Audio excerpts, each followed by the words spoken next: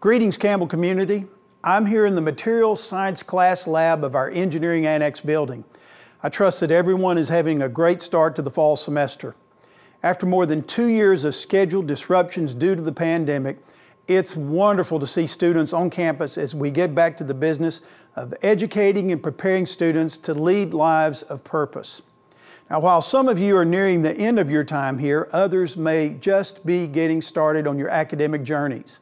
We have a tremendous range of programs here at Campbell which appeal to a variety of interests from health sciences, business, education, liberal arts, and STEM. And we are committed to maintaining academic excellence through these programs to offer students the best preparation for the future. One of those degree programs certainly has reasons to celebrate.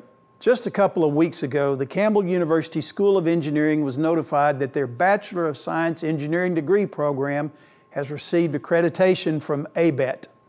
This highly respected organization accredits college and university engineering programs that meet their quality standards to produce graduates prepared to enter the global workforce. The School of Engineering was launched in 2016 under the leadership of Dr. Jenna Carpenter, and it graduated its first class of graduates in 2020. We now offer concentrations in mechanical, chemical, and electrical engineering with an emphasis on hands-on learning and application. I want to congratulate Dr. Carpenter, her faculty and staff, and the Provost Office on their work to build an outstanding engineering program at Campbell.